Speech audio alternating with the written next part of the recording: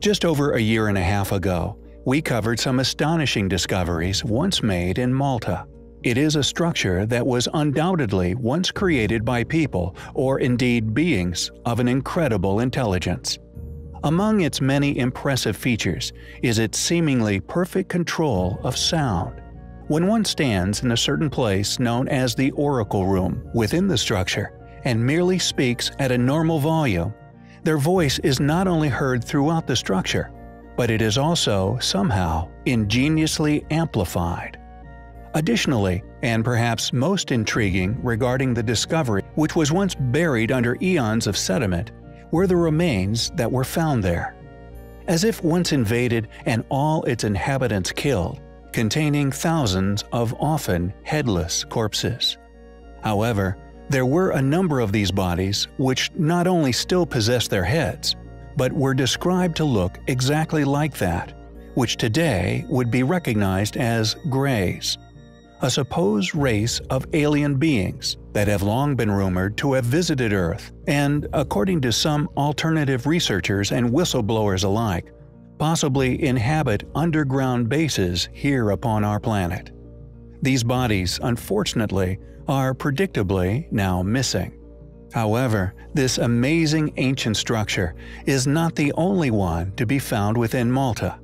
There are countless anomalous buildings throughout the country, all seemingly explained away or brushed under the rug by modern academia. Tarxian temples making up a number of these so often overlooked sites. The Hal Tarxian Temple, for example, is the location of the Great Earth Mother statue, a monument with blocks weighing up to 50 tons each. Furthermore, there are many other lesser-known or indeed academically shared ancient curiosities found throughout the temple complex, such as spirals and precise animal carvings, an extremely ancient form of concrete, holed stones, seemingly drilled out with the use of modern-day power tools, and much more.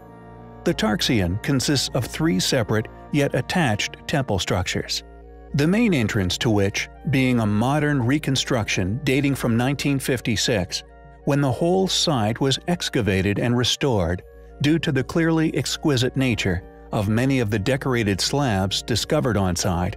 They were salvaged and relocated for protection, now housed within the Museum of Archaeology in Valletta.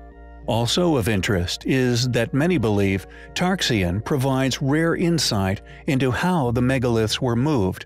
Apparent stone rollers were found left outside the South Temple. However, this long-attested theory does not explain how such people moved these stones over rough terrain, or indeed masterfully placed them atop one another. How a group placed far back within Earth's history achieved such awe-inspiring details within the construction of Tarxian. Where did the rumored alien remains go? Who stole them? Why such secrecy surrounding these remains? Was the site perhaps built with the help of an outside intelligence? Perhaps these were the remains of the builders, with later human inhabitants buried with their perceived gods. We find such sites, their advanced nature, and indeed the attached conspiracies, to be highly compelling. There are many ancient sites which we have already covered here on our channel that, regardless of the unexplained features we continue to expose, are little researched or indeed revisited by mainstream academia. These sites are predictably given an illogical explanation for their origin and creation, dismissed and ignored, as if the book regarding their history is complete and thus closed from further study. However, there exist some sites that required such a long time excavation that many researchers, some funded, others with independent interests, were able to reveal simply astonishing features, ancient feats of engineering, before they were attributed to groups who were simply incapable of achieving them. The Hypogeum in Malta is one such place, a place we have covered before, that regardless of the academic denial of unexplained discoveries, continues to be well known for the 6,000 ancient burials found within the ruins, with no less than 6 elongated unexplainable skulls, possibly attached to corpses discovered amongst them. These reported remains later vanished and are now utterly denied as having ever existed. Yet so many researchers became aware of these discoveries, later sharing this cover-up with the world. The official museum and curator tasked with the responsibility of caring for the site and the countless remains found within is still, to this day, inundated year by year with requests and calls regarding these unexplainable remains. So many, in fact, that the official body was compelled to put up an official statement regarding the lack of any such remains in their care, along with a denial of them ever having existed. However, there are many more anomalies, no less astonishing, still hidden within the hypogeum. Anomalies which are no less difficult to explain or indeed deny as existing. Known as the Oracle Room, there is a place within this complex construction which, if one stands upon a specifically made altar, their voice can mysteriously be heard throughout, even at speaking level, as if amplified and complemented by the structure's entire design. Yet the most interesting thing regarding this incredible feature is the resonance in which it converts one's voice to and the effect this can have on the human brain. Known as the holy frequency, the hypogeum not only carries one's voice throughout, but does so at 111 Hz. Paul Devereaux, an archaeoacoustician, a professor from Cambridge University in the UK, has also discovered that the burial mounds of cairns also resonated sounds at this mysterious 111 Hz. Devereaux investigated this intriguing relation of 111 Hz and found out something quite interesting. He realized there were many ancient texts describing beliefs which are based on a divine sound or divine frequency principle. According to Devereaux, Pythagoras created his musical scale starting with the note A, which curiously resonates at the frequency of 111 Hz. Additionally, further research with MRI scans has shown that the brain switches off the prefrontal cortex and also deactivates the language center that is responsible for holistic processing, creativity, intuition, and inducing an emotional plateau at exactly 111 Hz. This reaction, many field tests revealed, resulted in an experience described as a divine level of meditation in a number of subjects. This trance, some now believe, allows one to get connected with the universe, God, or a creator. The question is, who knew such advanced knowledge so far back within antiquity? How were they able to create such stone structures which amplified one's voice to exactly this frequency? It seems preposterous to continue to attest that this amazing structure was somehow built by our lesser capable modern ancestors over 3,500 years ago. With such amazing discoveries and cover-ups which have been made here, we feel that we have merely scratched the surface in modern times of the secrets this mysterious place must hold. It is a place which is undoubtedly highly compelling. Acoustics. Something many are obsessed by, often splurging incredible amounts of money on technology in the pursuit of better and better sound. But acoustics is not merely limited to electric guitarists painting over which amp they should buy. It is also the studies of the properties of sound. A simple statement, yet it has far-reaching influences which reach not only deep into our psyche, but also into an inconceivably huge part of our lives and decision-making. Almost nearly all parts of our species' lives is influenced by it. Even looked at and used within the modern era as a main component within military weaponry. However, the term acoustic can also mean, and I quote, "the properties or qualities of a room or building that determine how sound is transmitted in it." And this area is the one which we find tremendously interesting, as during our ongoing and in-depth research into many sites all over the world, coming to know a vast amount of interesting factors regarding a large swath of already studied or rather exposed sites within the modern mainstream. The Hypogeum in Malta being one of them, an extraordinary site that has been explored in detail and discovered to possess incredible acoustic abilities. Abilities which have been found at the site in question within this video. Yet we feel the connections between these remarkable sites need to be looked at closer, and the possibility that a now lost yet highly advanced, seemingly acoustically obsessed ancient civilization not only once existing becomes ever more likely, but that they succeeded in discovering incredible things we are yet to fully understand regarding acoustic resonance, so much so that it allowed them to be the original builders of these marvelous structures. It was first thought that 7 circular structures, which are located around the sacred hill and on the neighboring hills, represented the Sun, Moon, Saturn, Jupiter, Mars, Venus, and Mercury. However, interestingly, it was later hypothesized that there may be a grave monument and a sacred area still preserved here. Interestingly, it seems although it is thought that pagans in Somatosh climbed up the sacred hill within permitted history, the team have not attributed them with the achievement of creating the sites. This, to us, seems highly unusual, so much so we may actually be witnessing a change in attitudes within academic study.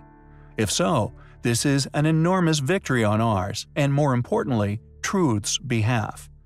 Additionally, they have seemingly bravely put forward a quote which we also find highly intriguing, for it is one we feel which would have once been dismissed, yet another grain of inclination that strategies and most important attitudes within academic pursuit is altering. Quote, "The Archaeoacoustic Research Group, known as SB, asked us to take into consideration that it is possible to perceive a magnetic field by empirical observation, and in the same way to pursue a higher state of consciousness during meditation or rituals in the presence of strong infrasounds." They continued, "If one were to extend this research to the ruins of the other 6 temples, it may provide further insight." End quote. We find these claims interesting, especially due to the popularization of the acoustic knowledge regarding the hypogeum in Malta.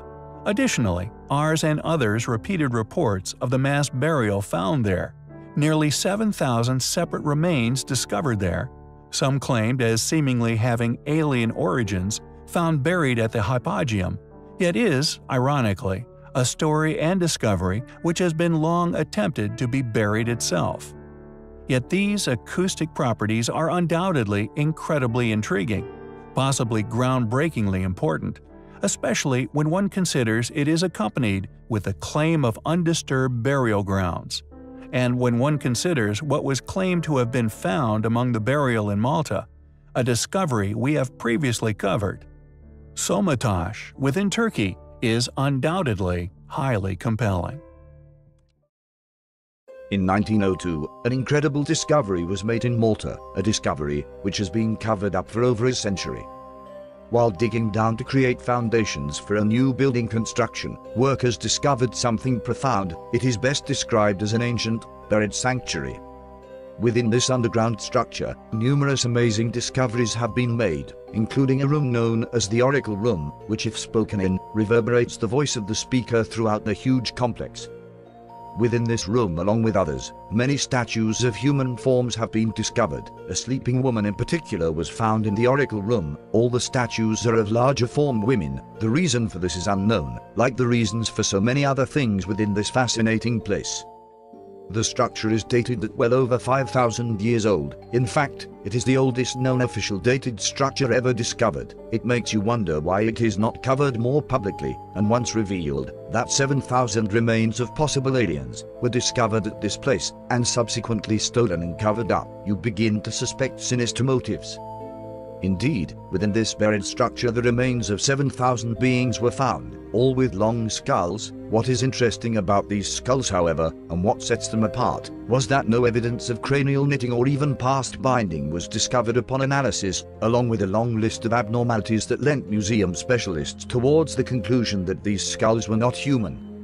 Subsequently stolen, vanishing without trace. That is, however, apart from Dr. Anton Mifsud and his colleague Dr. Charles Savenaventura, initial research studies recorded along with photographic and illustrative documentation. The abnormalities included but were not limited to the lack of a fossa, a lack of cranial knitting lines, abnormally developed temporal partitions, apparent drill holes and swollen occiputs, as if struggling with pressures. The largest group of all of these skulls all lack cranial knitting, and lack any evidence of skull binding or artificial elongation in any form. This is a rare similarity shared with skulls found in Egypt and South America. It is also unique within the world of pathology, were these skulls from an ancient alien race, living in a highly developed complex? Ultimately killed by man and their remains stacked within the structure? Maybe they didn't taste very nice. The website Ancient Origin dug up this amazing excerpt from National Geographic. From an examination of the skeletons of the polished Stone Age, it appears that the early inhabitants of Malta were a race of long-skulled people of lower medium height, akin to the early people of Egypt, who spread westward along the north coast of Africa, whence some went to Malta and Sicily and others to Sardinia and Spain. That profound conclusion was made by National Geographic magazine January to June, 1920. Prior to 1985, the skulls were on display at the Archaeological Museum of Valletta. They were then taken down from public view and put into storage. They were never seen again. Apart from one newspaper that accomplished attaining permission to photograph the collection and cover the story, briefly after them being put into storage, all thanks to Robert Zamit, leader of the Maltese Tourist Board.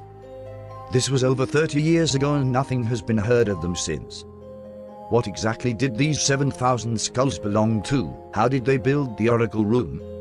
Were they an alien race? If not, why the cover-up? Why has more public coverage of one of the oldest known prehistory discoveries not been made?